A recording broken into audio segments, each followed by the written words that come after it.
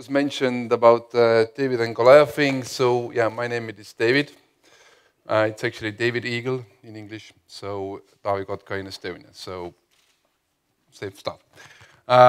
With Brussels, I have one connection. I'm one of two special advisors to the Vice President Ansip. So yeah, I have also some work. Every time I'm here, I have to appear in front of him and salute and describe what is new in tech in the world. But I'm not talking about that. So I'm the second Estonian here today to talk about borderless stuff and how this all will change the way how we see the world, basically. And to set the scene, just quick couple of examples. Do you remember how you bought music 20 years ago? If you don't remember, then it's on the screen. So 20 years ago, the only way to buy music, not the only way, the most common way was CDs. And you had to go to the local music store, you bought one CD where you actually liked one song. So to get the meaningful set of or playlist of music, you had to buy lots of CDs. And it was expensive. It was changed. First big mover was Apple, who started to push that, okay, maybe we could sell only one song on time. So you don't have to buy the whole album. That was the first change. Another change was the thing that we don't buy CDs anymore. So we like to stream music from our phones, from computers, everywhere. So what has happened during the last, not even 20 years, but 17 years, is the technology has changed. We have moved from CDs to the streaming, and the way how we buy music, or how we use music, has changed. Instead of buying albums, we have now, streaming playlists, or we follow certain DJs, or whoever we like. So, with 20 years, radical technological change plus behavioral change has happened with less than 20 years. Another example. 10 years ago, it was a Finnish company who owned more than 50% of smartphone market. There was a Finnish company. And 5 years later, or 6 years later, nothing. Or almost nothing. Again, if you don't act and if you don't follow the trends around you, the winter can come fast. So that's the point of the scene. I mean, the things what we see coming, the trends what we see coming in government sector, how the governments are actually operated and how they provide services, it can be seen from two perspectives. Winter is coming, and it all will hit us, or it's a perfect storm, especially for Davids against Goliath. Even small countries can become big. And to explain that, Estonia is up there. I just always have to remember, because from this part of the world, you most probably don't know. So we are up there. So the same latitude as Alaska. So we have 9-10 months very bad weather. And then we have thing that we call summer, but you most probably call it winter. There was a map drawn of Game of Thrones in Europe, so that was the winterfall. But what is important to see on this picture is that Estonia land-wise is actually bigger than Switzerland, or Netherlands, or Belgium. But we only have 1.3 million people. And not all of them actually have ID cards, because we don't push children to use ID cards. So children's off. And so we have lots of land and not too many people. So our private sector was, we understood since the beginning that there cannot be a bank office in every small town, or we cannot have a government officer in every village. So we had to push people to use internet and self-services, starting from ATMs. So pensioners, no administrative support. You just go and take the money out, or you use a card. That's it. That's the only way. So no people involved. So because we don't have enough people to serve other people. And that's the whole reason behind e-Estonia. So there's no other reason. Like I've never thought that we want to be an e-country and that's why we do all this funky stuff. No, it's a pure economical reason. And we did funky stuff. I mean, like, I know that there are Germans in the audience, so yeah, we have a personal number. We are not ashamed of it. We are actually proud of it. It works, and you should have it also, and you should be actually publicly show it. So we do digital signature. So if you approach Estonia with paper contract, they get suspicious. I'm a huge fan of smart contracting, so I even think that it will be the next level in how the society actually should work.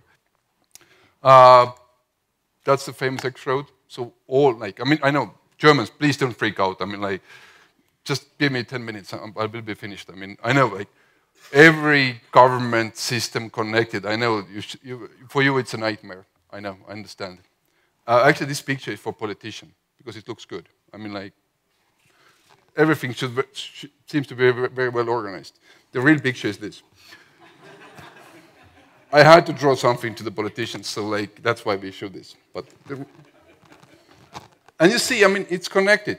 And it's connected because it's good. I mean, instead of a person running around with papers like from one ministry to another ministry, why can't they exchange data? I mean, like, if one ministry or department needs something from another ministry, please take it from there. And it seems to be that these kind of systems actually, from cybersecurity perspective, way more protected and then can be way better protected than any like localized or centralized system. So decentralized is the future. But my point is that you can have a very efficient government when everything is connected and robots and then different systems are actually doing the job on your behalf. So for example, I mean, if something happens with you in South Estonia, like you break your leg or anything, you're treated in a South Estonian hospital, but you live in North. And next week you go and re-examine your leg, everything is there. All the X-ray pictures, all the information is there. Why? Because we believe that if doctors have full understanding of your medical history, they actually could provide better healthcare. They could use that information to cure you. So instead of going to the new doctor and starting again from scratch, describing like what kind of illnesses you had in childhood, no, everything's there.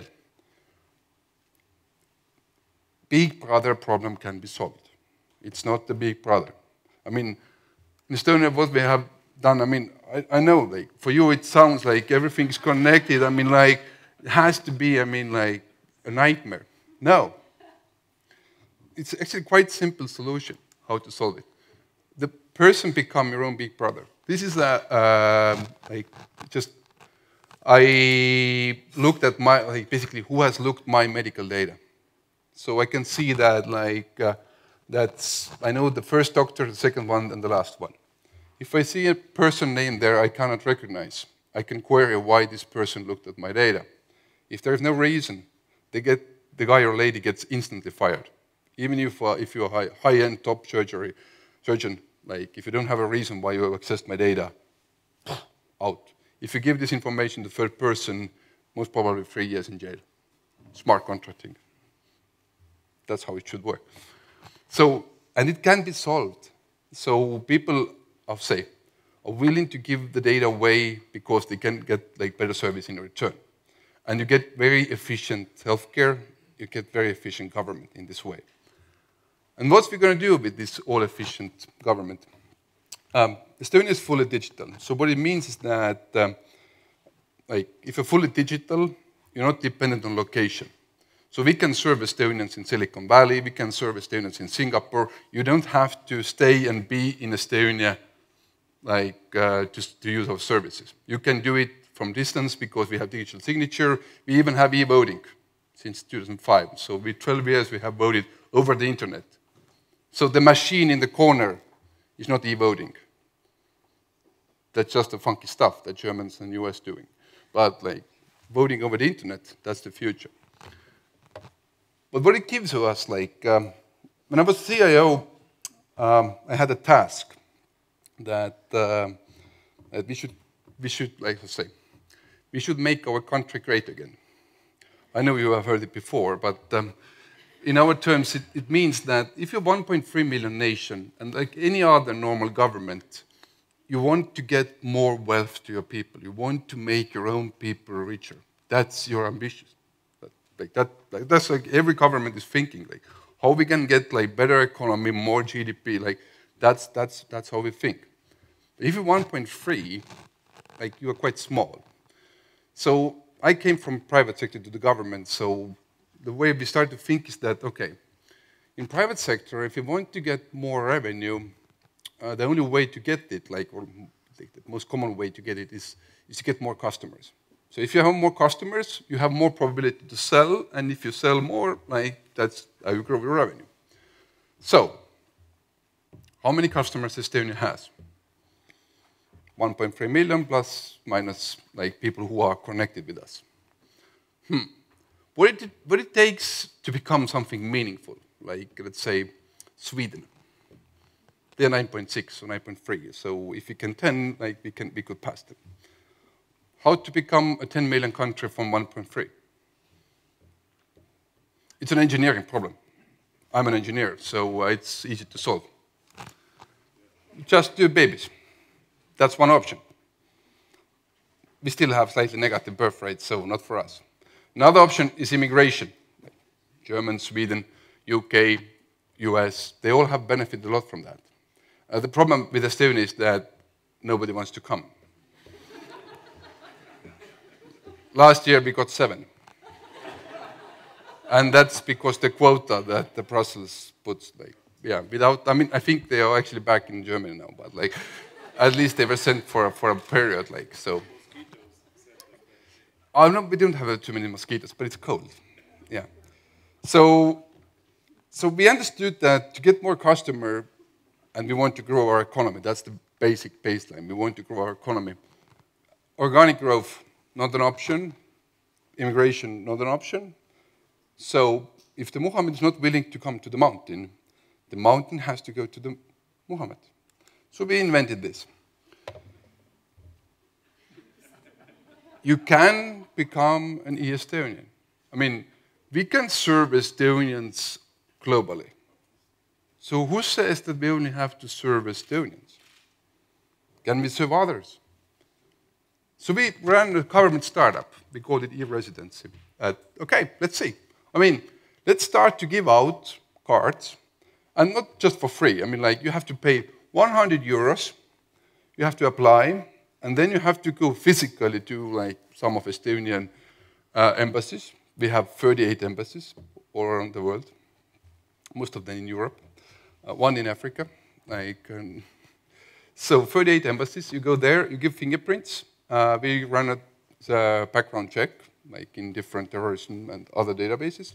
And if everything is cool, you get your, let's say, digital citizenship. It's not a citizenship, it's actually residency. So you can access all the services like Estonians can access. You can give digital signature. You can access all the private sector services like Estonian access them from distance, except voting. Voting, I mean, when those e-residents actually, start contributing more to our economy than the physical ones, the real ones, then we will give them a voting right. And we start to look what kind of people there are. So we know that digital nomads and the way how people act today is changing. I mean, there are more and more freelancers, for example, in the world, and the number is growing rapidly. There are people like this. By the way, if there are people from UK, thank you. Brexit was actually organized by Estonian. I mean, perfect use case, perfect use case. You are now outside, okay, not yet, but soon. You are outside of Europe, but you still want to do a business with Europe. So you need some kind of like a body inside Europe that you can control from distance. Ooh, we have a product. Brexit, perfect case. Diego, the e-residence was actually designed for Diego. I mean, somebody outside of Europe doing business inside of Europe, and we help him to do the business in Europe. But that was an interesting thing. That's the fastest growing area. People from Germany. Why? Because running a company in Germany as a freelancer is including as much bureaucracy as BMW is responsible to do. So paying 75 euros per month, and you have totally hassle-free, no reporting, like totally automated business environment. Nice, nice. They love it, and we love it. It's a huge market. The size of the market from people who actually work with their heads is $20 trillion. So that's the amount of market of people who could provide the services location independently. They mostly spend that money where they physically live. But the fact is that if they will see a service that is cheaper, flexible, better. Remember the CD example. Inconvenient, location-specific. It's a driver, and we see the change. So 25,000 people have paid 100 euros, went to the Estonian embassy, gave fingerprints, just to become an e-Estonian. So we validated. We made it. It wasn't just a sign up to become an e-Estonian. No, it was a real effort. And numbers are growing rapidly, 2 times every year. So, you have seen this picture before. Yeah, Uber most probably should be deleted soon, but still it's there. For us, it's a perfect storm. For your country, it might be winter is coming. So my point is that the thing that your people will buy all the services from the same country where they're living, that's so last century.